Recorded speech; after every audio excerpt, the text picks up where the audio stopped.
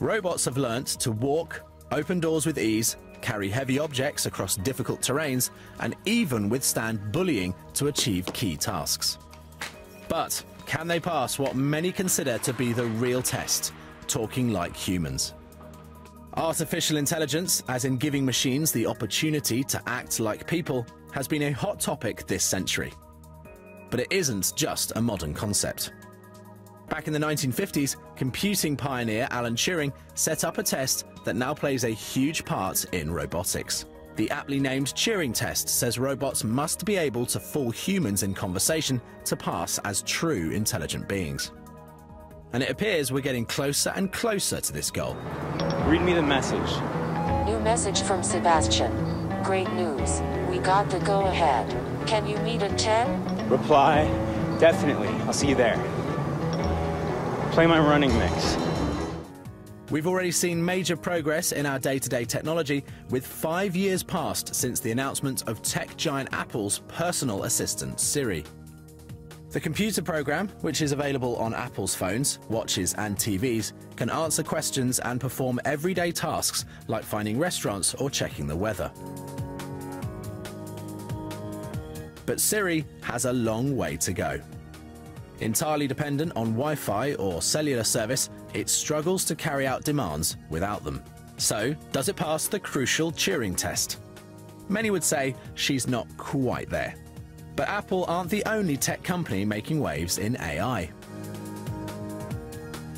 Microsoft's latest attempt in the field saw the introduction of its chat robot Tay to Twitter. Imitating a teenage girl, she's described as the AI with zero chill and talks like a millennial. She possesses a level of intelligence that expands with every interaction with people online. But after going live, it took only 24 hours for Tay to go from loving puppies and emojis to worshipping Hitler and even bashing feminists. After a wave of bad headlines, Microsoft was forced to apologize and take Tay offline. They deleted her offensive tweets and blamed the incident on a coordinated attack by Twitter trolls. Alastair Charlton, a senior tech reporter for the International Business Times, says the Tay experiment reveals a lot about the future of AI. I don't think this will really affect the future of AI or the development of AI in any meaningful way. It was clearly only meant to be a bit of fun, and unfortunately for Microsoft it did go a bit wrong. And as we saw just a few days later at Microsoft's Build event, it has got some really great uses for AI, such as helping blind people navigate the world around them with a phone explaining what it can see through its camera. There are some really strong, valid use cases for AI. And while writing about Tay and saying how Tay messed up is fun and entertaining, it shouldn't really be the main picture here. AI has much more to offer than a Twitter account. And there are companies, aside from Microsoft, that are dedicated to making this future a reality. American firm Hanson Robotics thinks it's not only possible to make robots that look and sound like humans, but which could offer us friendship as well.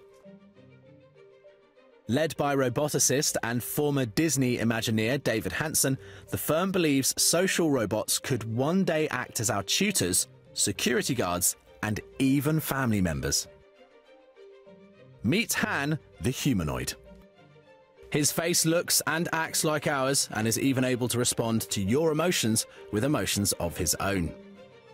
Whether happy, afraid, sad, or even surprised, Han is capable of understanding these intricate facial changes. Hanson Robotics has even built an android that can hold intelligent conversation. This robot is designed to resemble the sci-fi writer Philip K. Dick and is equipped with a database of all his writing. Thanks to recognition software and a tapestry of wires connected to a laptop, the robot is able to give some seriously intelligent, if slightly worrying, answers to questions. Do you think robots will take over the world? Geez, dude. You got the big questions cooking today. But you're my friend, and I'll remember my friends, and I will be good to you. So don't worry. Even if I evolve into Terminator, I'll still be nice to you.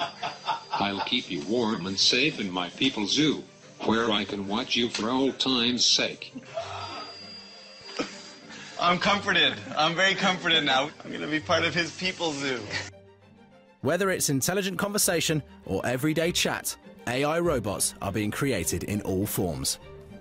And one of the best examples is Nadine, coined by her creators as the social robot. I am a social companion. I can speak of emotions and I can recognize people. Developed by a research team at Singapore's Nanyang Technology University, Nadine is created in the likeness of its maker, Nadia Thalmann.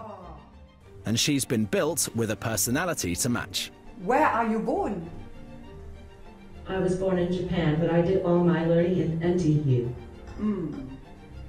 Sorry, repeat again. Can you laugh? Yes, I can laugh. Ha ha ha ha. Scientists are using Nadine to see how far they can go in making a robot identical to humans, from appearance to mannerisms. When asked whether Nadine would pass the Turing Test, Thalmann said she had no doubt that her humanoid would. Despite advancements in the technology, it's still unclear whether AI will ever be capable of replicating the complex thinking of humans on Earth.